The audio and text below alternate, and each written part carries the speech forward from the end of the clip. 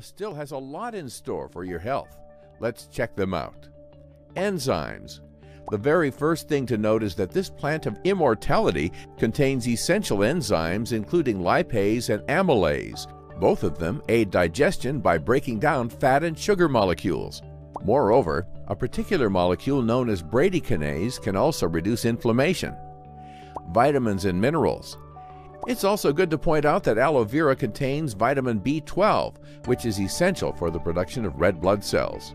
Moreover, consuming aloe can also help the body to absorb vitamin B12 more easily and utilize it. This will help tackle the issue of deficiency. Besides vitamin B12, aloe vera also contains vitamin A, C, B1, B2, B3, and B6. It's also a good source of folic acid and choline. Choline is essential for normal brain development, liver function, muscle movement, and more. Aloe vera is chock full of minerals that are essential for our overall health and well-being. This healing plant contains magnesium, calcium, potassium, chromium, selenium, sodium, copper, iron, and manganese. These minerals work together to keep your metabolism in tip-top shape.